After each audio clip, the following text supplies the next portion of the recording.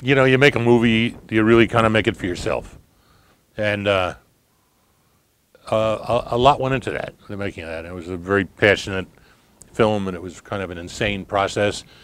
And when it was done, like every movie, you know, it's done. Either you walk away from it, or you say, "Well, I love this. It's been a great experience, and I hope people like it." And it's as simple as that. Gosh, I hope people come. And interesting, they sent the print to me in Maui. I was staying in Maui. I got a house there, and I ran it in a local theater to see the quality of the picture. And I got a whole bunch of people to come in. And that was really my first preview with an audience. It was before we screened it all. And I was embarrassed to ask them at first, you know, because I asked from this age to this age to this age. And they all really loved it. And I said, oh my God, what have we done here? What have we rendered? But up until that time, you never know. You run it with an audience and they tell you you're good, you're bad, or they're indifferent. Yeah, I know what you're trying to ask. Like a genre film, I mean, I had no idea what I was making. Honest to God. I mean, I had, how many kids, how many Goonies were there? 27 or 30? It seemed like that every morning. I had no idea. I knew we were trying to make it slightly a little harder edge than, you know, we talked about penises and swear words and do the whatever it was, the stomp with the belly, and telling the Spanish housekeeper these terrible obscene things. So it was a little more than a kid's film. And how far it went the other way, I have no idea. I didn't have any idea when we were doing it. It was just, as I said, you settle into something that works for you personally. And I don't know about other filmmakers, but a lot of people say, well, you got to think of your audience. I'm the audience. You know, I'm my audience for my films. And if I screw up really good, you know, because I screwed up for myself. So I don't go out with an intent to have a genre film of this, you know, a children's film or an adult film, or is it breaking over into the mature world of insanity? But with Goonies, totally off the top of our heads. Things would just happen, and we'd improvise. The kids were just geniuses. You know, there's things that happen. Some directors work, a lot of directors work by the written word, and the written word's got to be there. But I like the written word, and then I like improvisation. And a lot of actors, you can say, I tell this story a lot, because a lot of actors you can say, because they have an expository scene, you can say, hey, what if the phone rings? And they look at you and say, what do you mean? Who's on the phone? I said, well, that's up to you.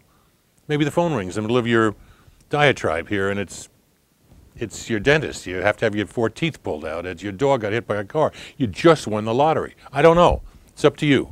You pick up. And they say, well, I don't know. And then you say, oh, forget it. And then there's other actors you can say, the telephone, they said, oh, leave me alone. I got it.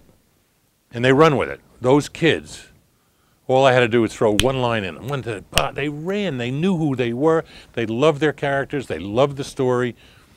They were putty in your hands. They were ready, and they were magic. So I don't know what the hell your question was, but I think, did I answer it? Oh, I hope so. I go off on tangents, too.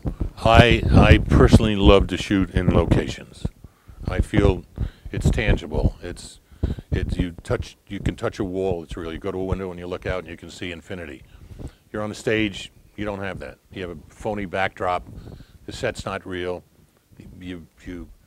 It's not visceral. And so we looked at it. There was a wonderful cameraman. I said, can we light this? Can we make it work? He said, no problem. People said they'd love to have us in their home. And those kids felt like it was their home. I mean, it was real to them. When Chunk came through that gate on the other side, I mean, he'd been through that gate 1,000,000 times. Oh, guys, not again, you know. And the Rube Goldberg that made the gate open, and everything felt real, and you could go from inside out, inside out. I love that. Well, yeah, I'll tell you this. I'd like to do Goonies 2. A couple of writers came up with a good idea. We've been trying for a lot of years to find the right writers in the right situation. Whether that's the one we're going to use, I don't know. There's reluctance on Warner Brothers' part, because I don't think they believe there's that following. When you can't go anywhere in the world and mention Goonies as a club or a following. And Stevens Company, believe it or not, doesn't think they want to put up the money for it. But there are companies that have come to us that say they will finance it with Warner Brothers. So my next step is to go to those companies, make the deal with Warner Brothers, raise some money, and start having some scripts written. But I guarantee you, whatever script is done, it'll have as many of the old Goonies in, as well as new Goonies. And our story, where the new Goonies were being introduced to who they were by Data, and his English is not very good, so how do you say Goonies with a Chinese accent? Gloonies. It's a Gloonies. So these kids are raised knowing about the Gloonies. They know nothing about the Goonies. It's all going to happen. It'll happen. It'll happen. Enough of you write in, complain, say, where is it? We want to see it. You'll see it.